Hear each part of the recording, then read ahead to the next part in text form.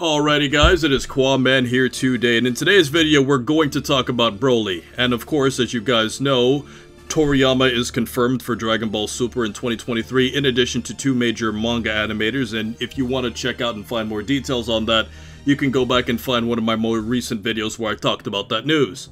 But in today's video, we're going to talk more specifically about Broly and going past the end of Dragon Ball Z. Now, if I'm going to be completely honest with you guys, I'm kind of mixed on this, and I really want to hear your thoughts in the comment section below today, because I'm sure I'm not the only one that feels mixed on this, because if you look at Broly's history, right, I mean, technically it's kind of weird to classify Broly as a villain, because he's more of like a rage monster that becomes a villain when he's super angry and loses control.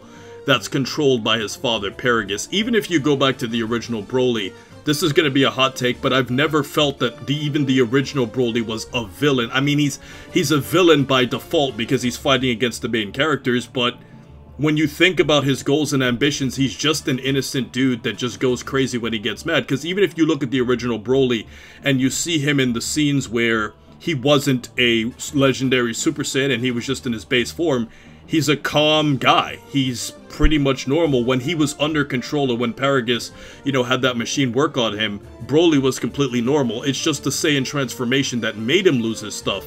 So, you know, when you translate the fact that Broly was like a villain slash, you know, guy that lost his stuff, and you know what word I want to say when I say stuff, but because of the YouTube demonetization bots, I can't say that word that I would normally want to say. You know, when we see him in Dragon Ball Super, it's basically the same story, except that Frieza's the bigger part of the picture that's essentially using Broly. And where I'm going with all of this is basically how is Broly going to be used in the upcoming Dragon Ball Super anime. Because here's the thing, guys. In a weird way, I'm kind of against it, because I feel like having Broly as an ally is too overpowered.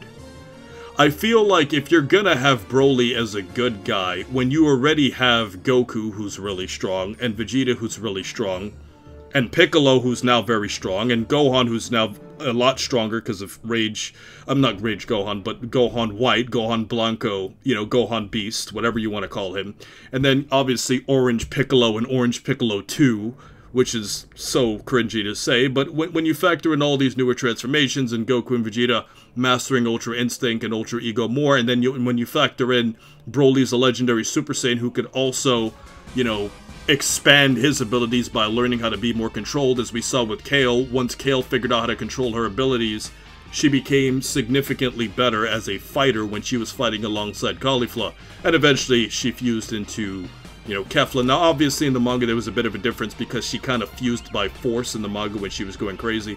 But basically, it's the same general concept. With all of this said, I feel like having Broly as a good guy is just too strong. I think that Universe 7 will have, like, a team that's just way too powerful, and you're gonna have extremely powerful opposition in order to really make sense out of having so many strong characters. Now, unless you just do, like, power scaling upwards, where, like, basically Goku and Vegeta are still the only two people that can compete against the strongest guys, and Gohan, Broly, and Piccolo just basically fall aside all over again, which I feel would kind of not make sense, because you gave Gohan and Piccolo an entire movie to boost them up in power, all just for the next villain to make them look so incredibly weak all over again. The only way that I can see all of this working, guys, is if we have a situation where we have kind of like a gang, like multiple villains that come up in like the upcoming arc that will essentially cause our characters to work together as a group.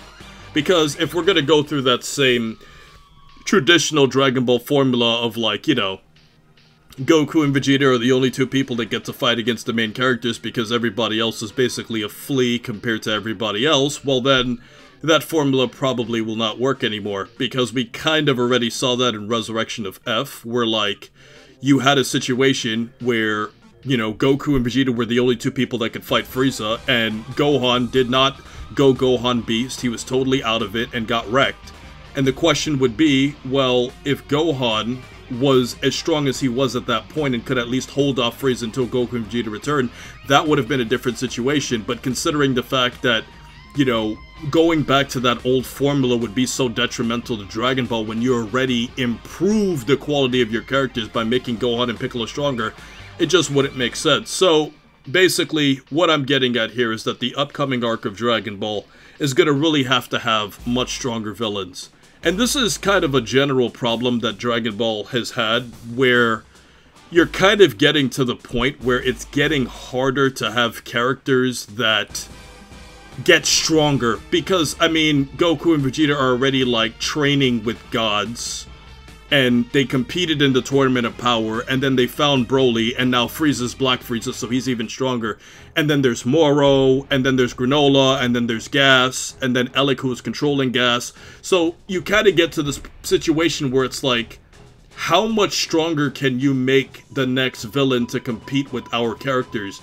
Or will you at some point get into a situation where you're gonna have to use the gods to fight against the mortals, or have like a Zamasu type arc where like you have a god of destruction that goes rogue or something like that, or Zeno goes rogue, even though that wouldn't make any sense because there's no possible way to fight Zeno because obviously, you know, Zeno can just erase people, so there's no fighting Zeno. You just erase him from existence, basically. There's nothing to say there.